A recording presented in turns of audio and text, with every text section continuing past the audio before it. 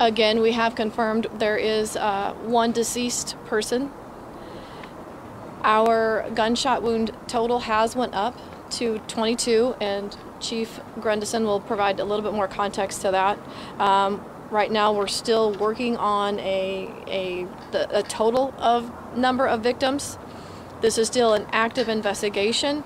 I do want to comment on the question that I got earlier about a video of some fans tackling someone.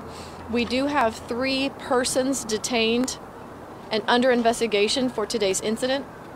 We are working to determine if one of the 3 are the one that was in that video where fans assisted police. Our investigators are working with all of the surviving victims to connect them with loved ones. We are also working to identify our deceased victim so we can notify their family as soon as possible. We are also in the process of staffing a centralized phone number. This centralized phone number will be for those who are victims, witnesses, and if anyone has video or any information about what led up to what happened here today. Again, we are continuously receiving information minute by minute, which is part of the delay of us coming down here. But I do want to pass this on to Chief Grendison to give a little bit more context to some of the status of our victims.